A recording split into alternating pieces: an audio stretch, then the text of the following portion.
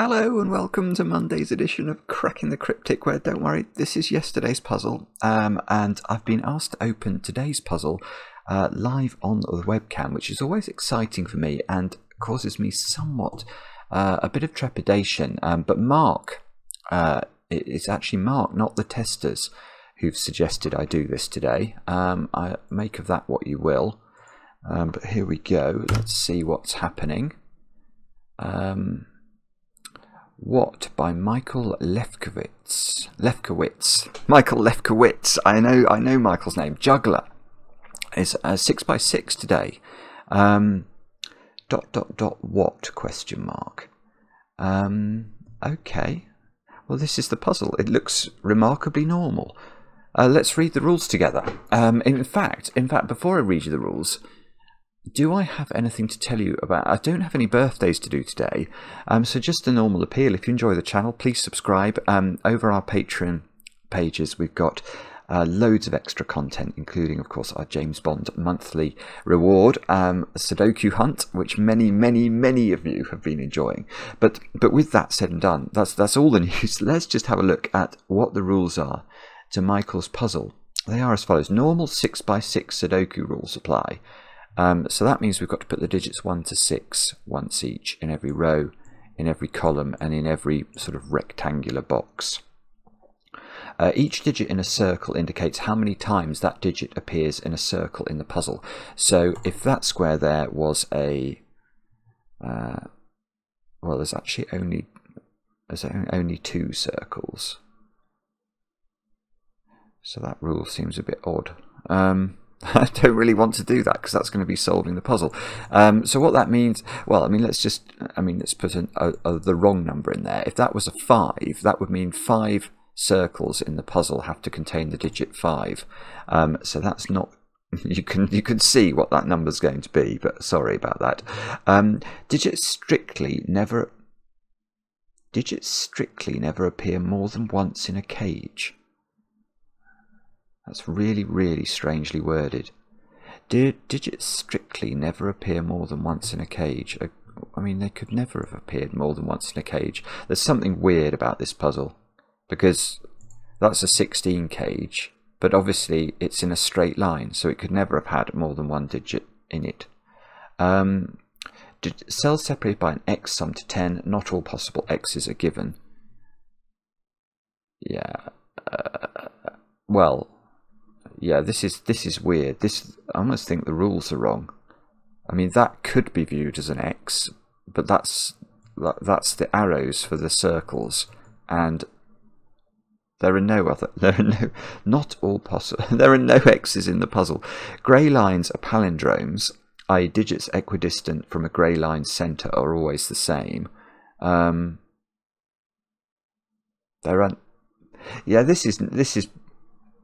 This is bobbins. These are all the rules. Do not forget any of them. Right. There's something very strange about this puzzle, because that rule set doesn't seem to apply to the puzzle at all.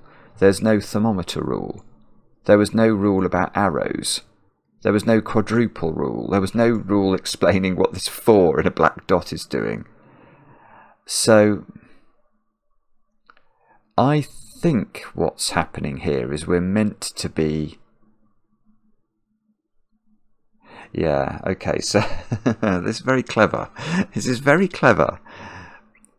I think what this is doing is playing on our assumptions. I like this very much if this is the idea.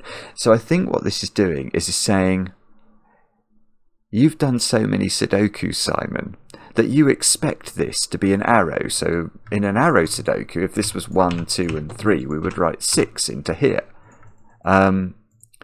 being the sum of the digits along the arrow. But I think what's happening, in this thermometer we'd have to increase from the bulb end. The digits would increase from the bulb end. And this little congregation of digits would have to include 3s and 4s. 2 3s and 2 4s.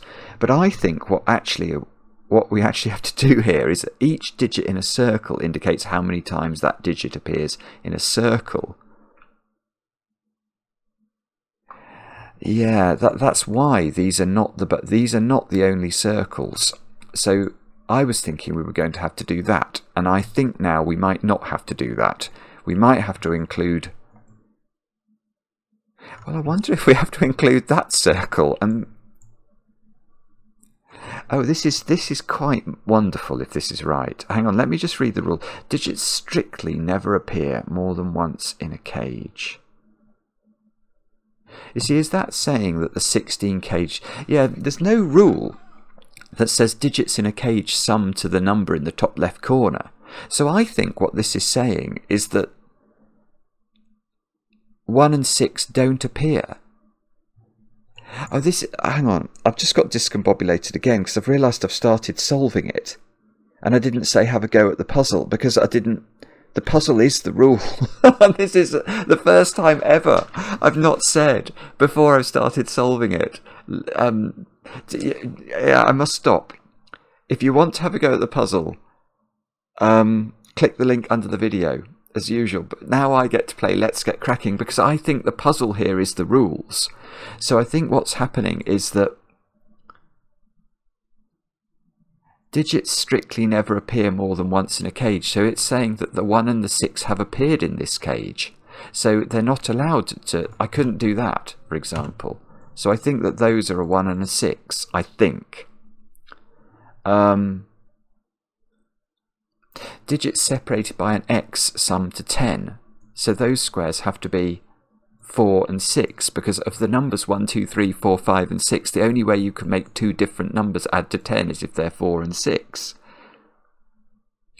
Great. Yeah, okay. Grey lines are palindromes. Yes, so this might be why the graphics are like this. You see there's a circle underneath this bulb. I think that is how thermometers appear at the moment, though. So I think that circle is for the circles rules, whoa, which I can't really highlight all of them. And this grey line is a palindrome, which means those two digits are the same and these two digits are the same. And this grey line, oh, I'm not sure whether I'm meant to, well, yeah, that's interesting actually. So see there's a grey line which looks like it's trying to be arrows. I think this is a palindrome line, but I'm not, probably maybe it goes in there. I don't know. It seems to go into this square, but that's probably just Juggler playing with our assumptions. Right, so let's actually count how many circles there are in this puzzle. So this circle, this black circle. Oh, I tell you what would be even cleverer. Hang on, we must do this first. Does this puzzle solve if you treat the rules, if I make the assumption that the rules are normal? So if I make the assumption that this is a quadruple clue and write 3s and 4s into those squares, 5, 6, yeah, you see that's really interesting.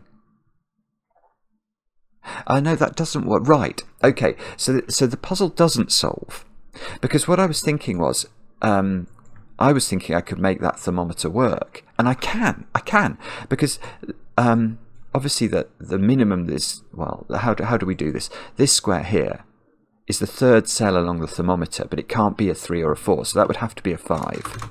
So that's a 6. This can't be a 3 or a 4, so it'd have to be a 2 and a 1.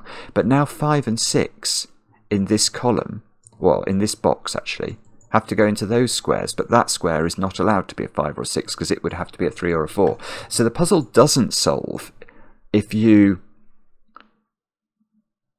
assume that the rules are normal, let's call it that. So we just have to basically throw out of the window everything that we would normally assume about Sudoku with these graphics and really strictly obey the rules. So what that means is let's count literally count all the circles. 1, 2, 3, 4, 5, 6, 7. So there are 7 circles, but one of those circles has got 4 digits in it. Yeah, okay. So look, there are four. Well, because the 4 has appeared in a circle, there should be 4 4s in circles, and there are 3 4s in circles at the moment. There are 2 3s in circles, but there need to be 3 3s in circles. So, of the other circles, 1, 2, 3, 4, 5, 2 of these are so 2 of these are going to be taken up with the third 3 and the fourth 4. And that leaves 3 circles which can't contain 3s or 4s or anything, so they must be 2 2s and a 1. Yes, okay, and that's rather pretty. So in fact, I can see something from there, but what I'm going to do is actually just label all of these, all of the circles, 1s, 2s, 3s and 4s. Now there are a number of things that are suddenly popping out at me here. Those can't be 1s because they see 1 and 6. This is a palindrome, so that's got to be 1, 2, 3 or 4. These can't be 1s on the end of the palindrome, because both of these squares are the same, because it's a palindrome, not a thermometer. So if both of those were 1s, this 1 6 pair couldn't exist. So they are not. They are 2s, 3s and 4s now.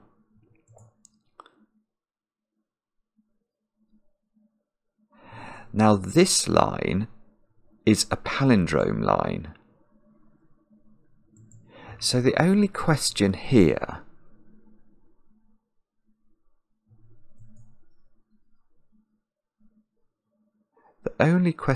is, are we allowed to... I think the palindrome does go into this cell. I can see it going into this cell. So I'm going to assume, and if this breaks down, we'll abandon it and take the other assumption. This is one end of the palindrome. This is the other end of the palindrome. So they should be the same digit, I think. And then that digit is then that digit.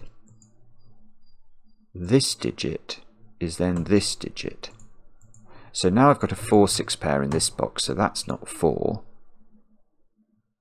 There's a 4 6 pair in this row, so that's not 4. That's a palindrome, so this is now only 2 or 3. Oh. No, it's much easier than this. It's much easier than this. Oh, this is a beautiful point. This is a beautiful point. Right. We worked out that 2 circles contain a 2. And 2 is the only digit that's repeated in a circle. Because there's going to be 1 circle with a 1, 1 more circle with a 3, and 1 more circle with a 4. Now, because this is on a palindrome, these 2 circles will always contain the same digit, so they must contain the only digit that has to appear newly in circles twice, which is 2. So these are 2. That's... And that's 3 in the corner, that's 3 in the spotlight, losing its religion. Oh, I very, very much approve of this. This is really... It's brilliant. It's just brilliant. Right. Now 2s have appeared as many times in circles as they are allowed to appear. 3 has made its 3rd appearance in a circle. It's twice in that one, once in that one, so it doesn't appear in that one. So that's a 1. That's a 1 by Sudoku, so that's a 1, that's a 6. 3 has appeared in a circle, so it is not allowed to appear again in a circle. That's a 3, that's a 5. This is comical. That's a 4, that's a 6, that's a 6, that's a 1. That's a 3, that's a 3. Oh, I mean, it's just filling itself in. I'm not having to do anything here. That's a 1, that's a 6. Oh, okay, these are 2 and 5. We have got some knowledge about 5s, actually. So maybe, I was suddenly thinking then, maybe this is not... The 5s aren't resolved, but maybe it's fine. Let's just keep going. That's 2, that's 5, that's 4, that's 5. No, it seems fine. That's 2. Those are 5 and 6. This is, what about there? Oh, these are palindromes as well. So that digit by Sudoku has to be down there. So those are 4s. That's lovely. That's 2. That's 5. That's 1. That's 2. That's 5. That's strange because that's not resolved. That is a classic deadly pattern. So I've missed something in the rules, or I've made a mistake, which is slightly terrifying. Let's just read the rules again. Each digit in a circle. Those digits have nothing to do with circles. They'd have nothing to do with cages.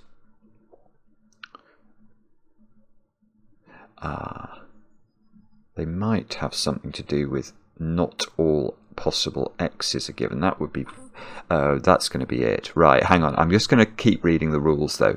Grey lines are palindromes.